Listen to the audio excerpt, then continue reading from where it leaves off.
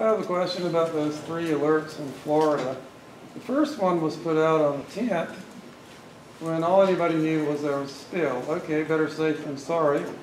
The second one was put out when, as I understand it correctly, Valdosta found an elevated bacterial level at US 84, which I believe we heard earlier is right next to the state line. Does anyone in Valdosta know how many river miles from US 84 to the state line? 27, or about 3 days. And is anybody measuring at the intermediate boat ramps to see how the sewage is moving down the river? Valdosta, for example, is Valdosta doing that?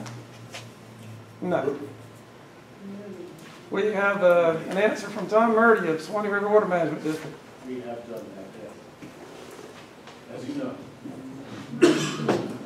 Did you do it at Knight's Ferry and Nankin?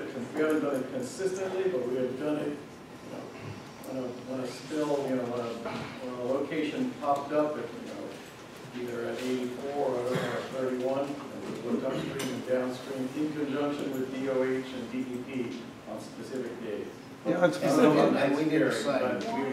With rapid. Okay, and with the Knight's Ferry, Nankin, US 84, and state line, but Valdosta has not. Valdosta basically flushed its sewage down the river. No, sir. I'm going to have to interrupt you there. When just like the gentleman here said, when we got that hot spot at Knight's Creek, we went down there. And we took our crew down there.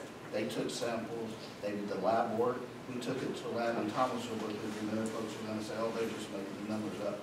The numbers that you were posting on your Facebook are much higher than the independent lab and our own folks said. So I really can't let you stand there and say we haven't been out there doing it. And do you ever return that data in response to the open records request I fired a week ago? I will have to talk to the city clerk about that. You didn't file it with me, sir.